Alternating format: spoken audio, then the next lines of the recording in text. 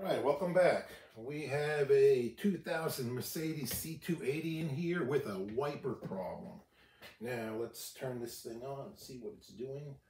You can hear it running.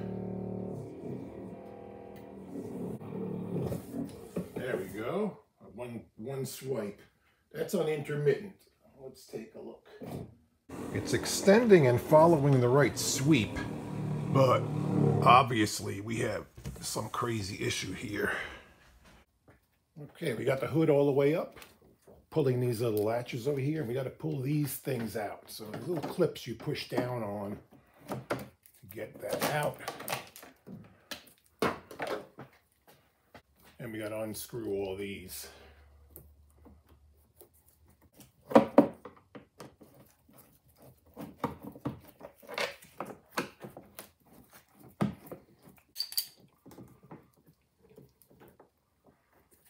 There's long screws and two short ones in here, so keep them separated.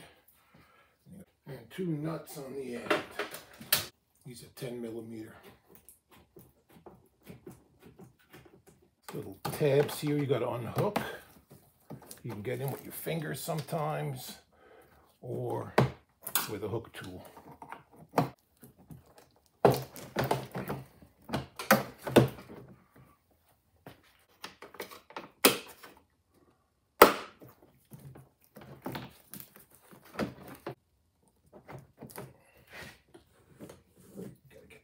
Way.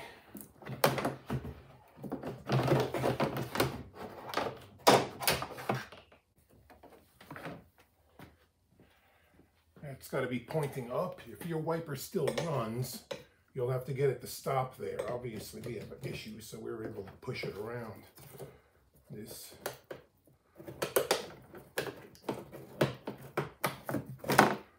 come out. All right, before I take that off, let me just kind of feel back here.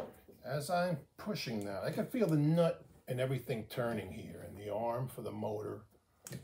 I do not think that that is loose. I think it's an issue in the motor itself. These are Torx head screws. Let's pop it open quick and take a peek. This is a T20.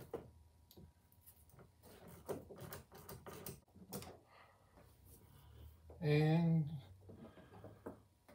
bingo. Now you could see there's our gears, plastic gears all chewed up. So the wiper motor is bad.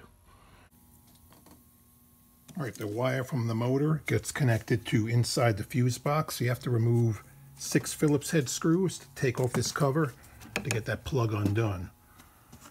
We're gonna have to pull the whole transmission assembly out. So you got 10mm bolts that bolting the rest of this thing in place. Another one there, another one down over there. So let's start loosening these up and get that cover off first. The screws stay stuck in the cover, which is actually convenient. You don't drop them into a something electrical. So there we go. Okay, the cover's off. You have access to the plug. Just pull it off. I had it loose already. The little grommet that's on there. This should be in park position, so when we take it out, we're going to leave it in there, pull the motor off, and put it in the exact same position. We'll show you that when we get it out. You've got 2 nuts off. 1, 2, 1 bolt, and you have a little clip over here that you have to get loose.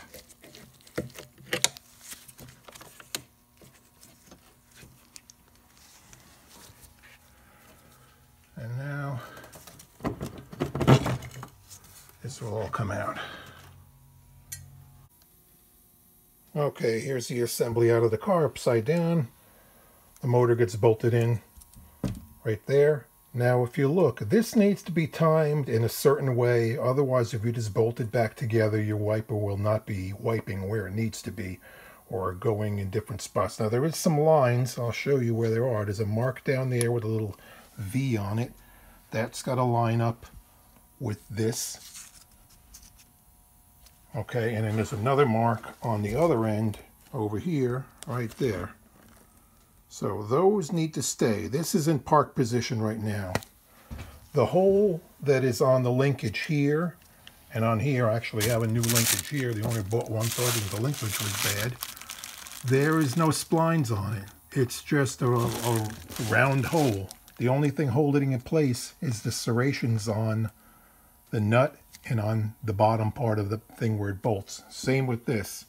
So when you take this whole thing apart, if you're going to be taking this gearbox off, the arm itself, I don't know the technical name for it, you're going to have to make sure that line is lined up when it goes back together.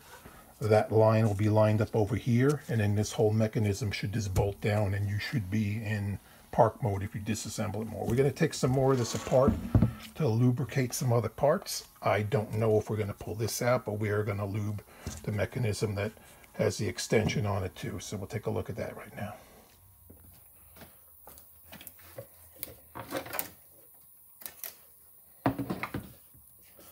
It's going to pop off.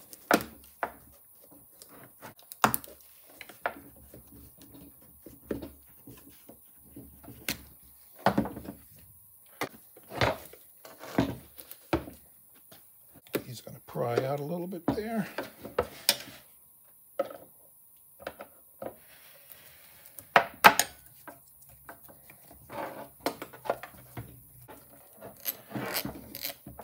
That wasn't very tight at all.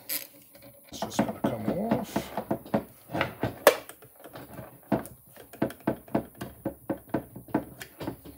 All right.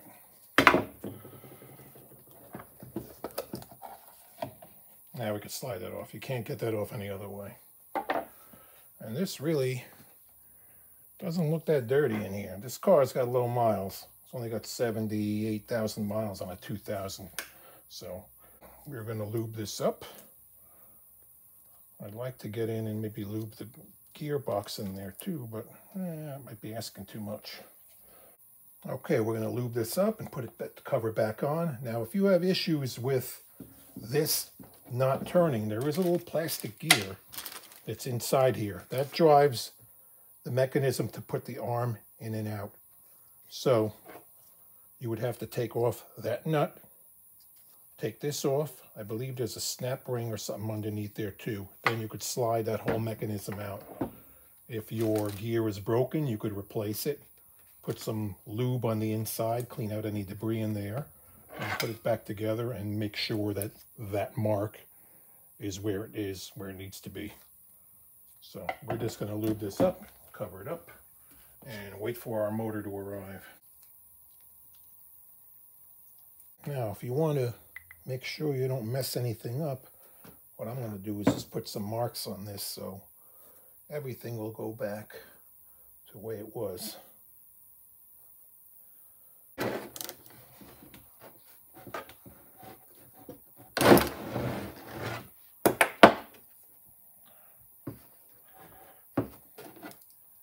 that already shifted, as you could see. I use a screwdriver to pop the arm off of the motor. 10mm bolts hold the motor on.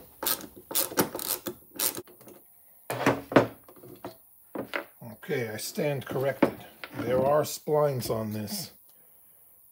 The new one doesn't have it. It's basically going to squash itself into it. So when we get the new motor, we already have the splines that are kind of self-made onto this one, and we are going to reuse this transmission. So we got to wait for our motor to arrive, and then we'll put this back together. Okay, the new motor arrived, and we're halfway there. Now, I don't need to be living on a prayer, so if this video is helping you out, I need you guys to like it and subscribe. That will help me out. So, motor looks good, plug looks good. Now, before you bolt it on, you want to plug it into the car, turn it on, see if it works, obviously, but you want to make sure that it is in the off mode and where it's going to be stopped. Because if you just throw it on here now and it was cycled some other way, the wiper's going to run all crazy. So, all right, we got the ignition on. Let's turn the wiper on. All right, we're running. Good. That should be off. Let's see. Wiper should be in the right spot. Let's see how good the threads are in here.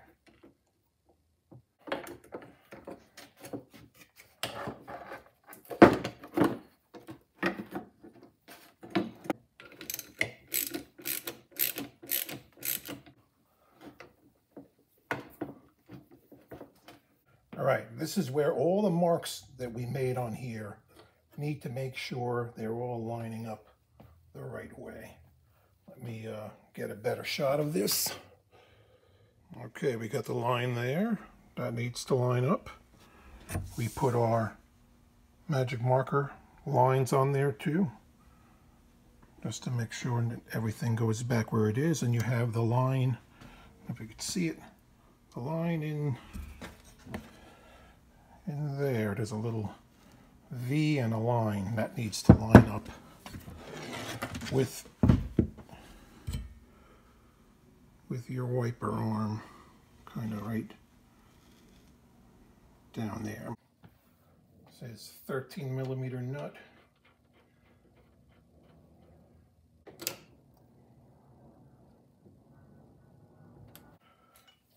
Hold this so it doesn't torque on us. Make it tight. All right, now we can throw it back in the car. All right, plop this whole thing back in.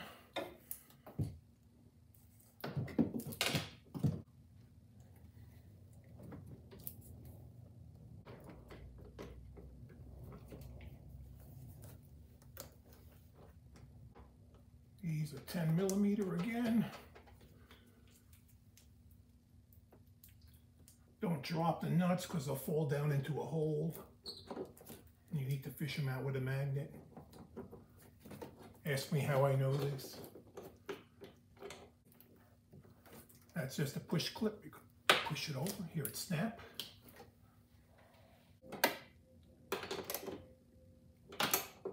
Put your wiper back on so you don't scratch your window.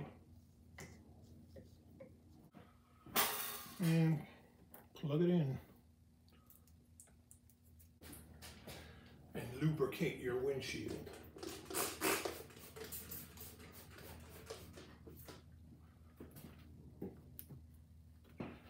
All right, let's see what we got.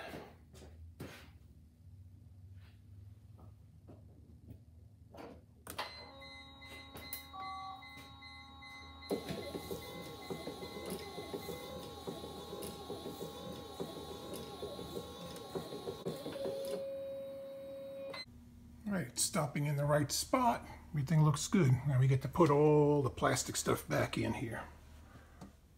Make sure you push the plug in good, put the little boot in there, and then we could put the cover for the fuse box back on.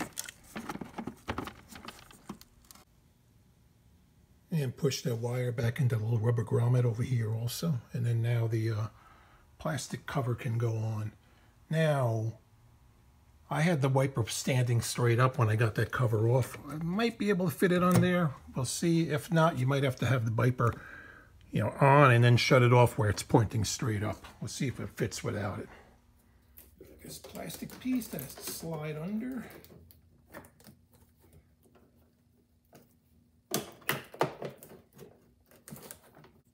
Kind of see the dirt line where it sat before. Now we got the big cover. That end in here first.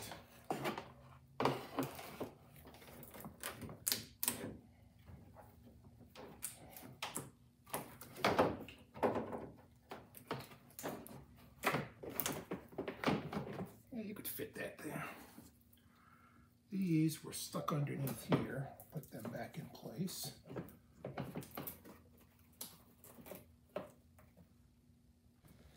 And snap the cover back in place.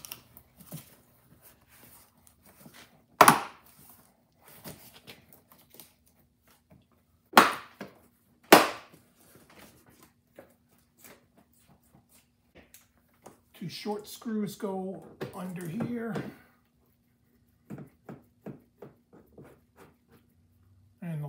ones there and the 2 plastic nuts on each end.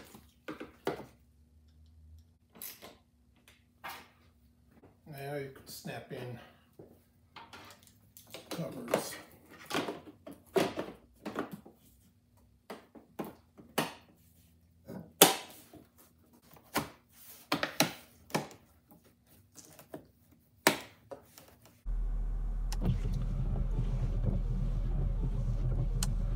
Ah, squeaky clean windshield.